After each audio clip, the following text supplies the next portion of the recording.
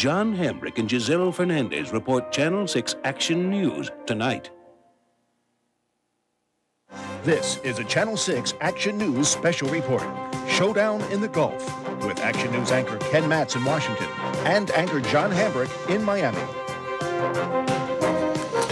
Good evening, I'm John Hambrick. With approximately 28 and a half hours to go before the UN deadline for Iraq to withdraw from Kuwait, for all of the talk and all of the talk about final hour talks, there is no sign that Saddam Hussein intends to do anything other than what he said he would do all along, that is stay in Kuwait and face U.S. multinational forces in war.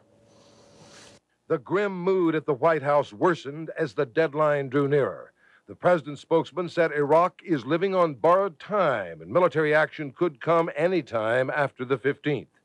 UN Secretary General Perez de Cuellar said that he had lost all hope for peace.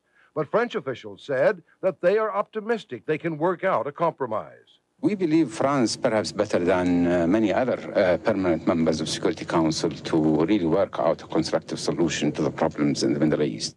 Is Iraq willing to talk? It doesn't seem likely, as the parliament today voted unanimously to give Saddam Hussein all the authority he needs if war breaks out.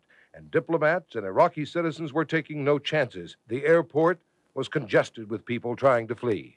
It's just a precautionary measure, as all the other embassies did. That's why we are leaving also.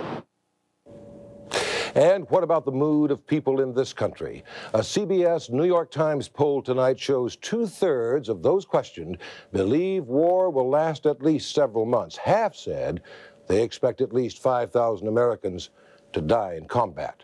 Of course, the other focal point in this showdown is Washington, D.C., and that